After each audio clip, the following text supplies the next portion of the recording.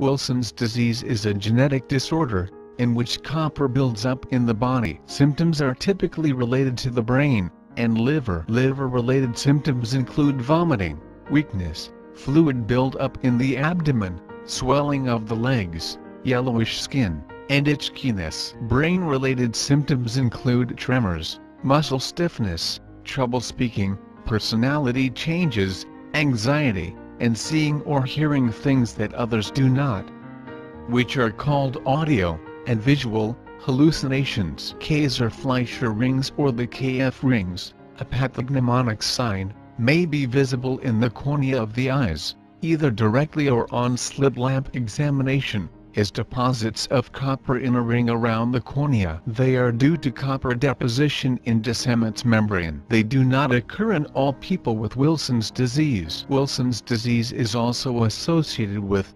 sunflower cataracts exhibited by brown or green pigmentation of the anterior and posterior lens capsule.